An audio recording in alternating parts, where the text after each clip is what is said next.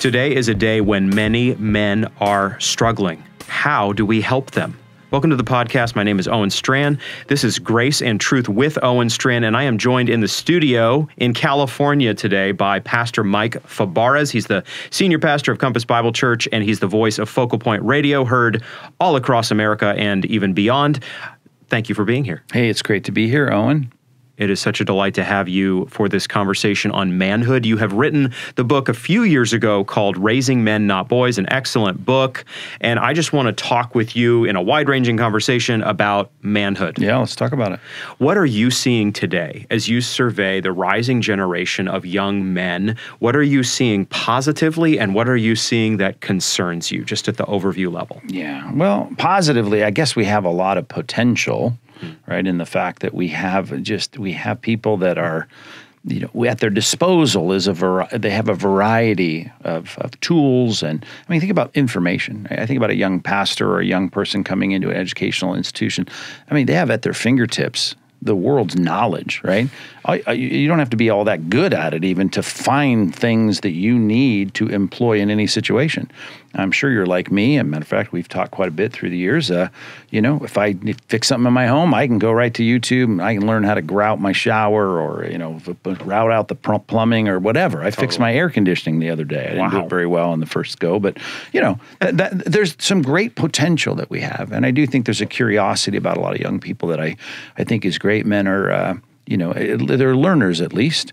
I say at least because I do think the problem is just so systemic of most young men, and this goes for women as well, there is this sense of entitlement that so many have.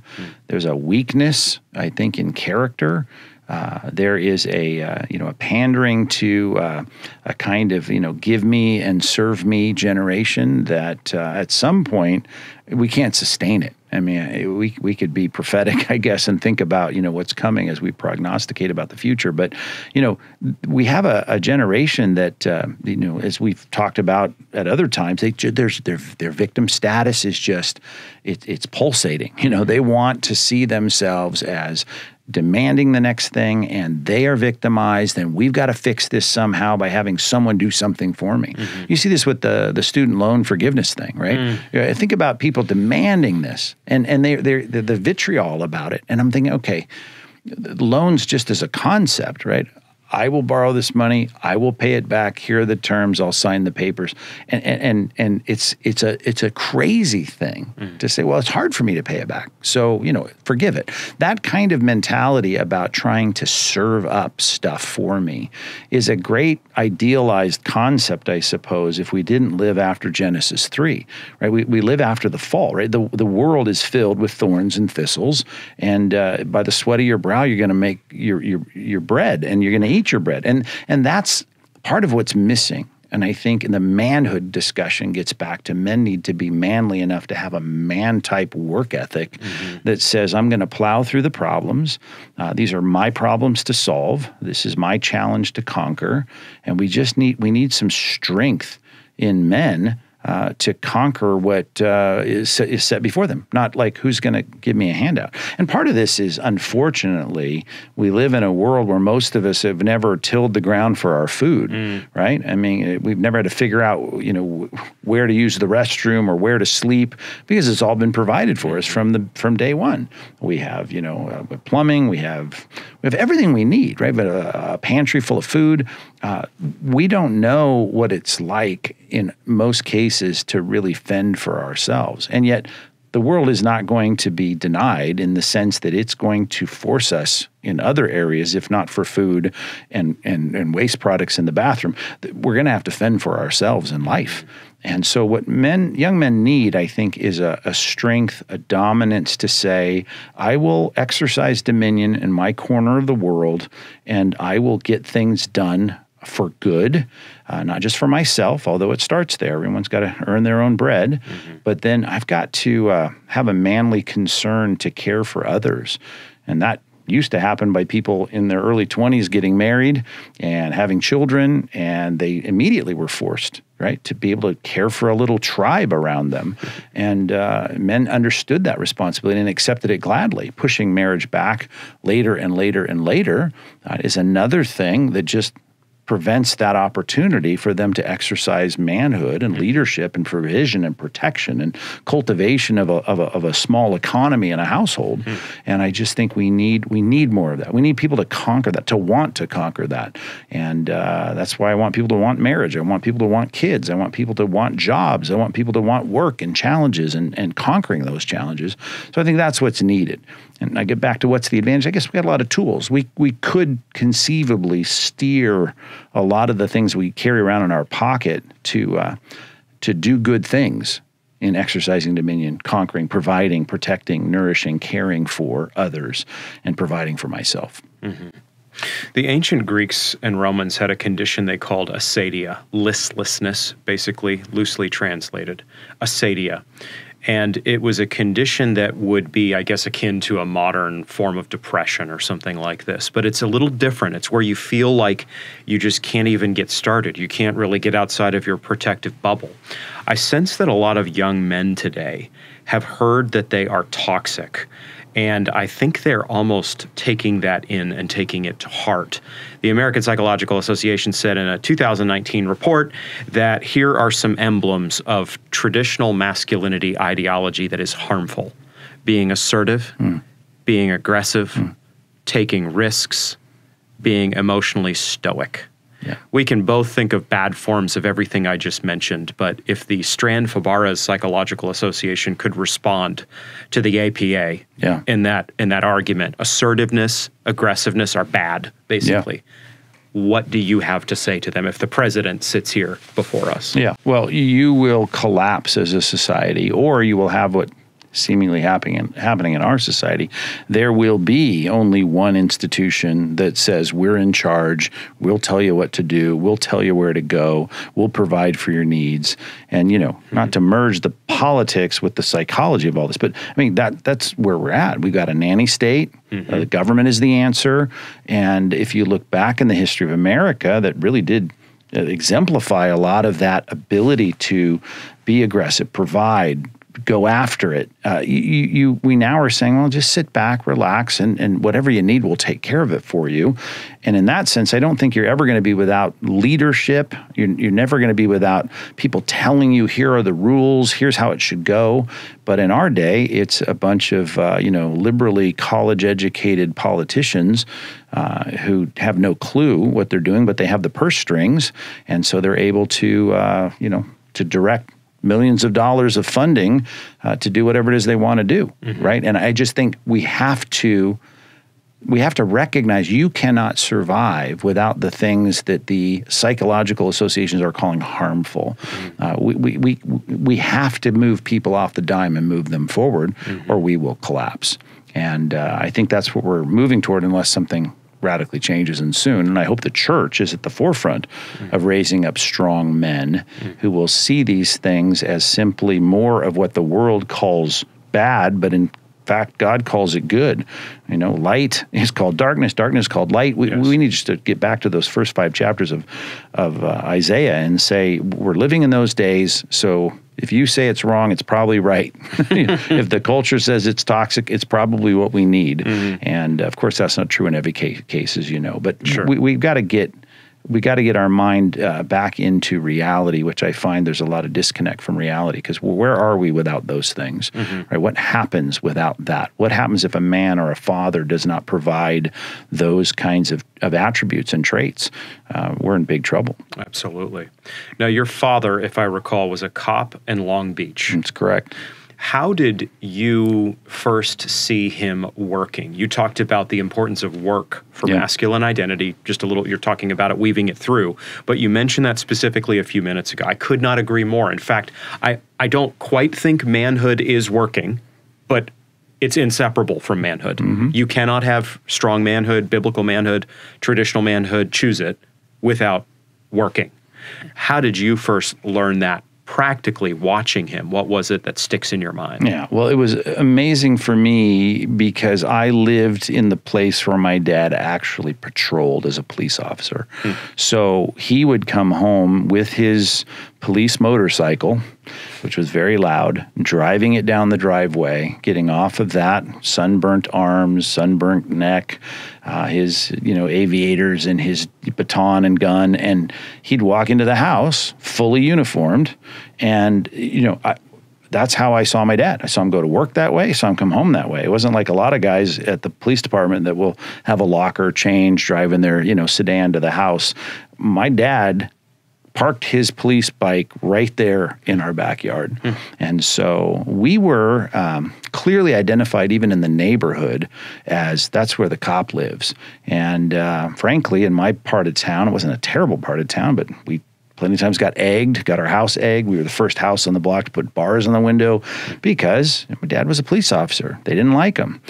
They called him names. And, that was just the cool thing to do in junior high and high school back in the day, and still is today in many places. Yes. And so there wasn't a lot of respect for that. And what was interesting is to see my dad just as that person that early on, there was no doubt that my dad's a police officer. I'm proud of that. It's awesome. I remember as a elementary school student, my dad would come in and give the drug talk, identifying different drugs, and here's what the problem with drugs. And I was so proud to have my dad, and I'm a third grader. He's coming in his police officer's uniform and all that. But by the time I'm in junior high, I'm thinking, oh, wait a minute. Here's a kid that wants to beat me up because my dad gave his older brother a speeding ticket.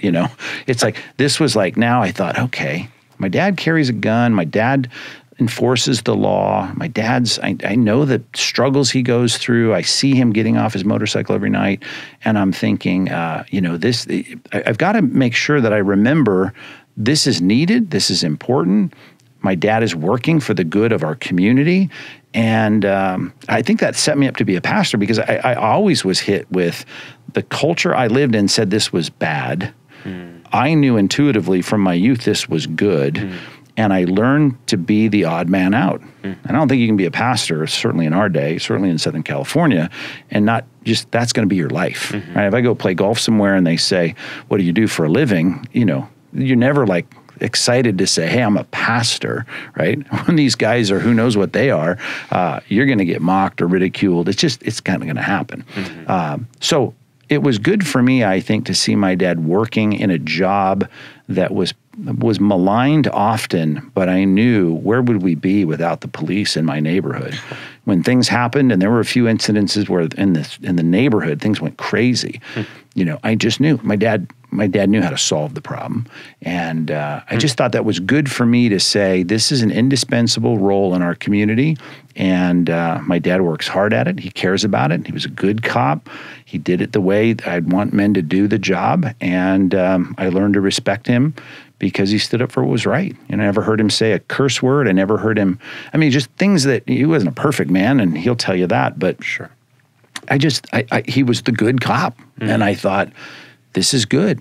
My dad said, you don't want to be a cop. He told me that from when I was a kid. Don't be a cop. I said, be a fireman. Do something where you're the good guy.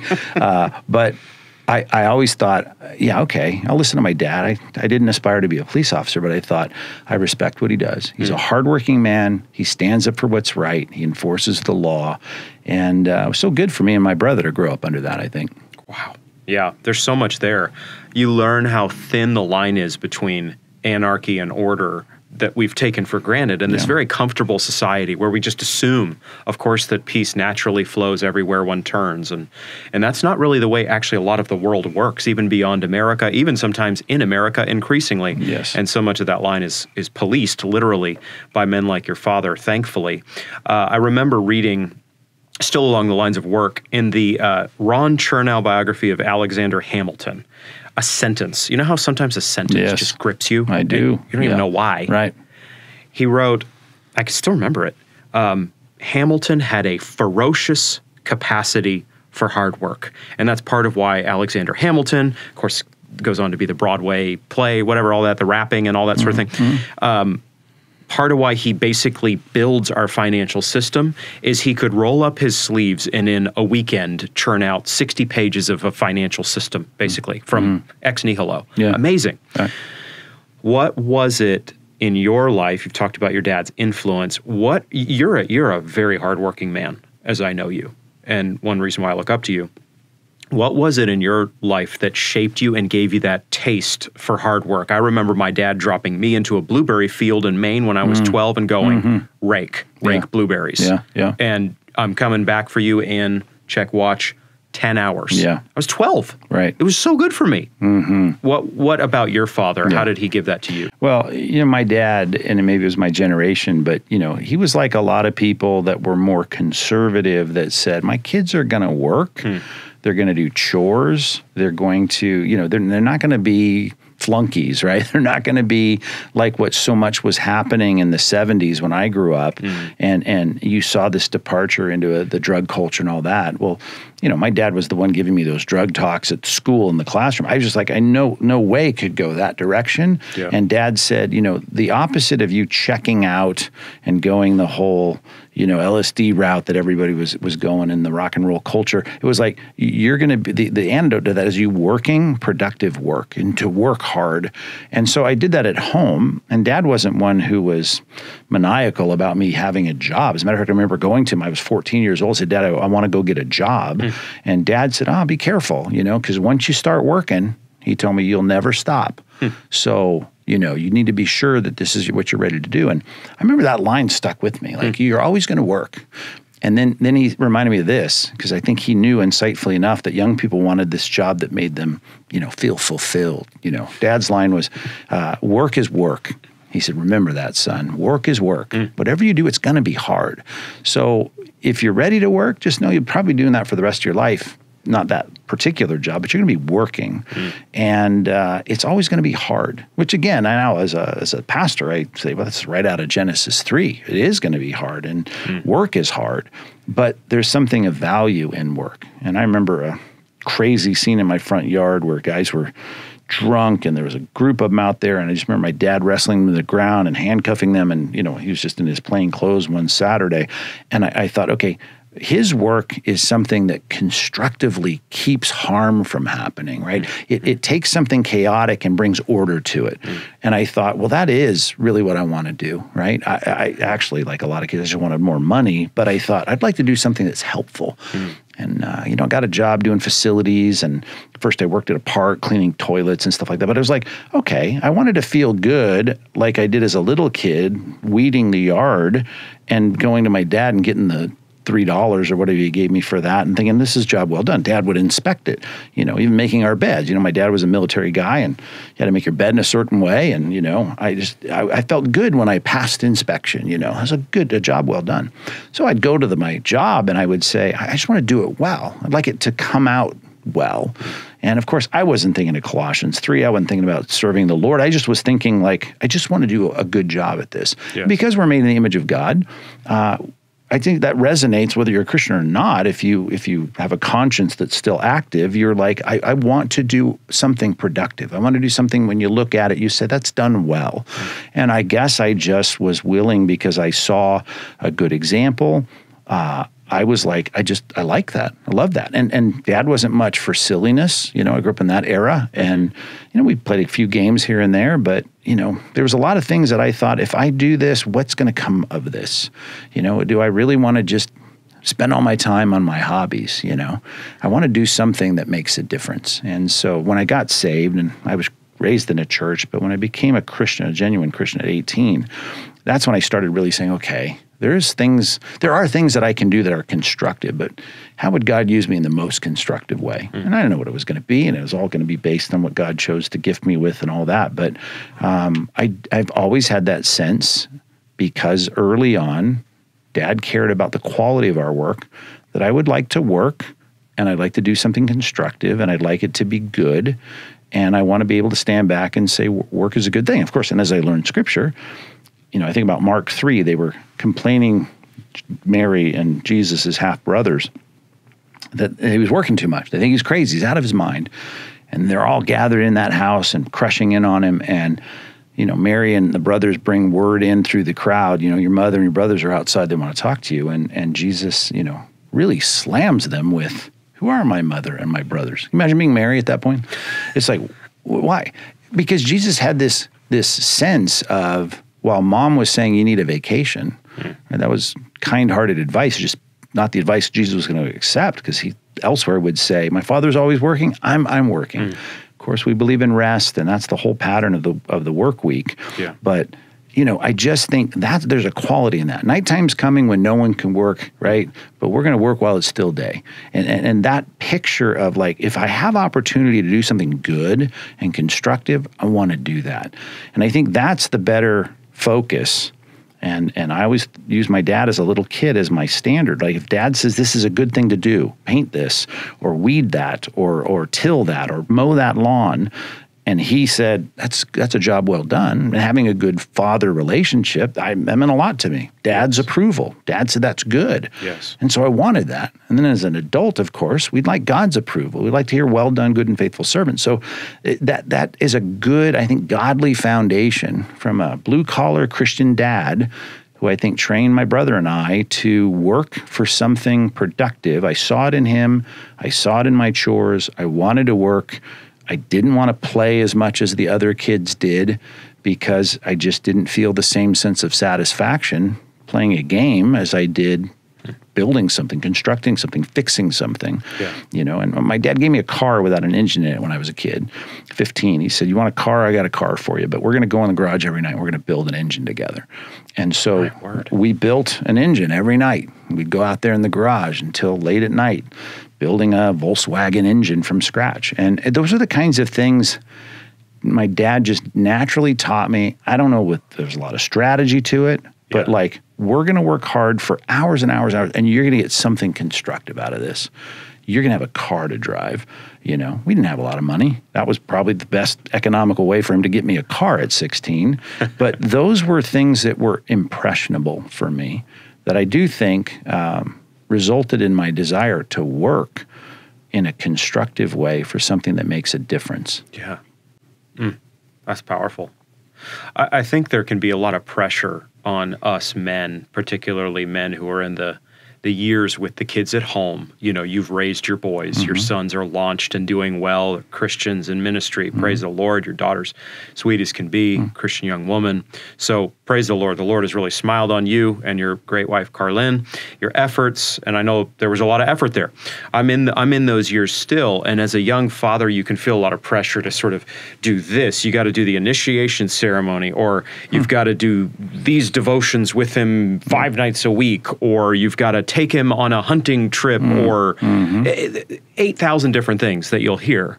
But it strikes me in listening to even that story, it's not so much the particular program. It's a father, hits you saying these words, it's a father connecting with his boy. Yeah. Going to a garage from 8 to 10 p.m. at night and working on an engine. I mean, that's not very fancy. No.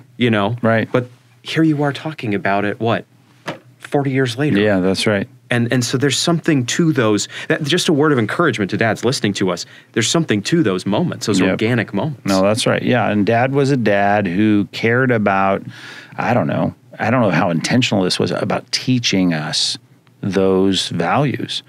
And it wasn't in a program, and it wasn't in a book, and it wasn't in a class. It was just in the character of doing constructive things. And Dad cared, and maybe it's just because he was that kind of dad, but if I had a project at school, I would say, Dad, here's what I'm trying to do. I'm trying to build, I remember as a kid building a eclipse machine, right? I was trying to illustrate how, the moon slid in front of the sun, and so we were going to build this thing, and Dad always took that seriously, right? My dad wasn't just going to plop in front of the TV, right? He was going to take me out into the garage, and we were going to work together on this thing, and I just knew my dad got his teeth into this. This was going to be good, and I was going to learn. And I learned so many lessons just, I think, in the garage with my dad, and it had nothing to do with Bible verses, even though Dad cared about that. I was learning a Spurgeon's Catechism as a kid for a nickel for every question I memorized or whatever. So he cared about my spiritual development. But those days of building a solar eclipse machine in the garage or building an engine at 15 or, my dad used to reload bullets in the garage and we'd sit out there and reload bullets. And your dad was a shooter,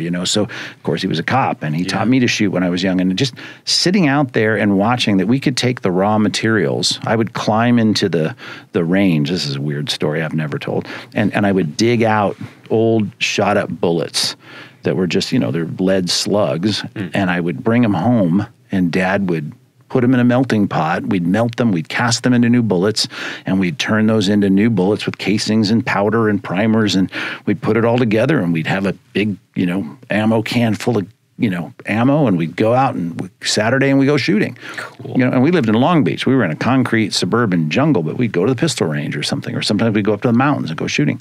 But those experiences, and it was kind of neat that Dad wasn't rich, right?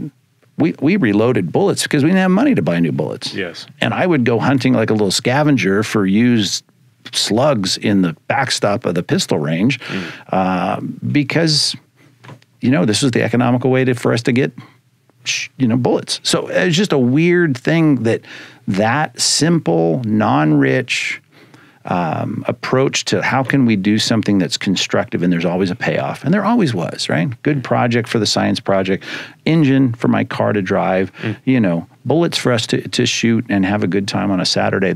Those were good experiences. And Dad wasn't trying, I think, to teach me any lessons. Yeah. He just was involved. And I think I benefited greatly from that. Yeah, this is really encouraging to me and powerful, I think, just to think about. And I pray it's encouraging for men listening to this and even for women listening to this. This isn't a podcast for men alone. But it doesn't have to be fancy stuff, and you don't have to be a fancy man, and your husband doesn't have to be some fancy man. And even if he doesn't read even the manhood books that you and I write or whatever, right. If he just plugs in with his boy, if he plugs in with his girls even in certain ways, but thinking especially fathers and sons for right now, Raising Men, Not Boys is the title of your excellent book. That will get the job done. That will go so far, especially from a Christian perspective. I even remember my dad, I was not nearly as gifted as I think you probably were and are at physical stuff, building stuff, but I was very sports oriented per the 90s Americana.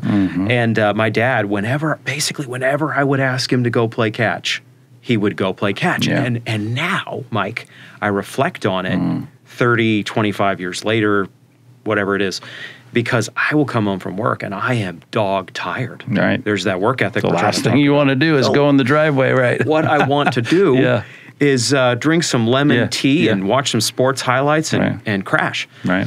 What men typically want to do. Yeah. And it's typically then when, the request comes in to go shoot some baskets or throw the football or whatever. And I just remember my dad doing that over and over and over again.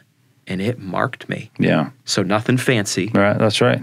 But real Christian fatherly love being shown in simple ways. And in my life, as I wasn't like my dad, blue collar worker, and I didn't have a garage full of tools. But my job was ministry early on. And when my boys were coming along, I just think when a lot of my work is solo, like yours, research, in my study, doors shut. But, there are certain parts of my job where I can throw my kids in the car and we can go. Hospital visitation, things like that. And you think, that work? Sure, it works. Bring your 7-year-old, your 8-year-old along. And I would bring them with me. And I think to have them see how Dad tried to make a difference, even if it wasn't tactile and building something, but I'm trying to help someone in a crisis. And my boys would come along, they'd sit there after listening to the guy talk about his tumor or his surgery or whatever, and one of them gets sick and one didn't seem to mind. But I think pulling them along in your work, things that you can share and let them see, I think your boys are advantaged by that. And for me, I'm no perfect dad, but to at least not have a duplicitous view of work. Like so many dads come home at dinner and the dinner table, it's always talking about all the bad things that happen at work. Plenty of bad stuff at work. But I think to take them along for things that really are productive. I always leave the hospital when I'm visiting our parishioners, and I feel good about the visit just because I feel like I helped them, know. I encouraged them. I read the scripture with them. I prayed with them. I talked to them. I talked about their insurance bills and how we're going to pay them or whatever. And to have my kids along, my boys in particular, and to know now that both of them become pastors, I didn't direct them or force them into that, but they're doing hospital visitations now on their own. And I feel like they learned, I think, to care, because my work wasn't just something to complain about at the dinner table. It was like, I think there's some good in my work. And of course, my work, and there's a lot of good in it. And I want you to see that. Come along with me. I think anybody who can bring their kids to the office at least every now and then, kind of see what they do, take them along with you, let them see your work ethic, and that you're doing it not just as something to get a paycheck, right? You're doing it because you think there's good in it, right? Your work should be honest work. It should be good work. It should be hard work. It should do some benefit for society, some benefit for somebody. If it's not just a shady job to get money, your kids are going to learn about work. I mean, you're asking how I learned in the backyard pulling weeds.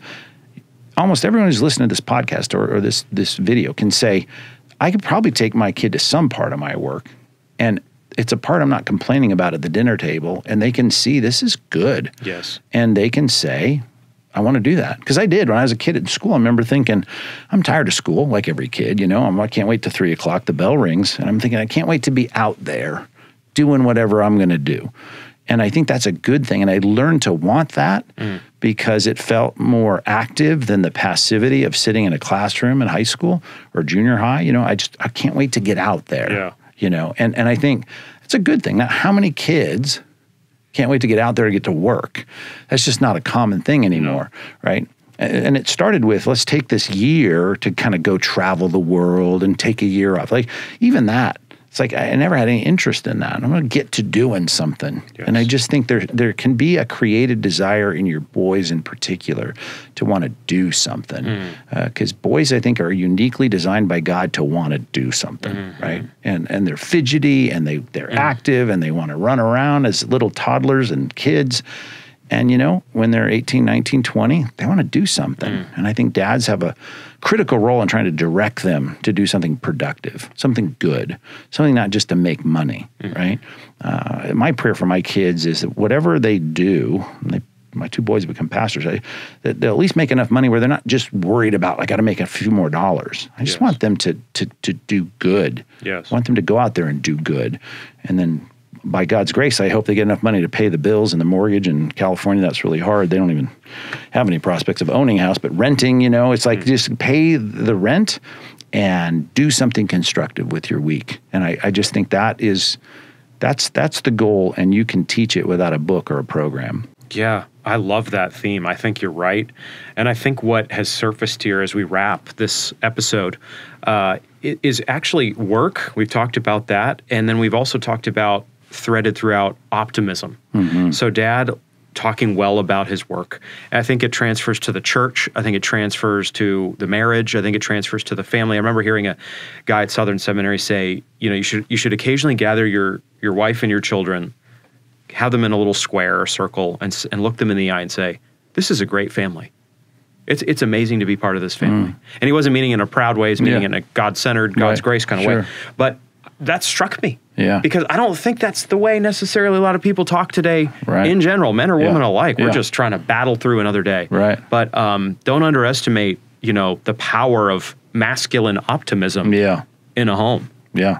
Yeah. In raising men, not boys. No, it's good. Yeah, I think it's good. We want to do good. We want to do something productive. Amen. And as long as we have breath and time and it's still daylight, so to speak, we want to get it done. And I think to build that appetite in our next generation is to practice it in your own life. Amen. And that's an optimistic view for sure. Amen. Even though the world's bad and work is hard. And as my dad said, work is work.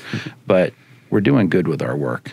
We should. I don't care what you do. And if your work isn't producing something good for the world or for your community, if it's not doing something to restrain evil and promote what's right, or not giving people a service or a product that's helpful, well, then you should find another job. But it's not about being super fulfilled. It's about doing something constructive. That's right. Pastor Mike Fabarez is senior pastor of Compass Bible Church in the Orange County, California. You hear him on Focal Point Radio, over 800 stations across America. He's just a very sound voice, sound guide, excellent preacher. Commend his ministry to you and his book that we've mentioned multiple times, Raising Men, Not Boys. Thank you so much for being on the podcast today. Thank you, Owen. It's great to be here. Yeah, appreciate it.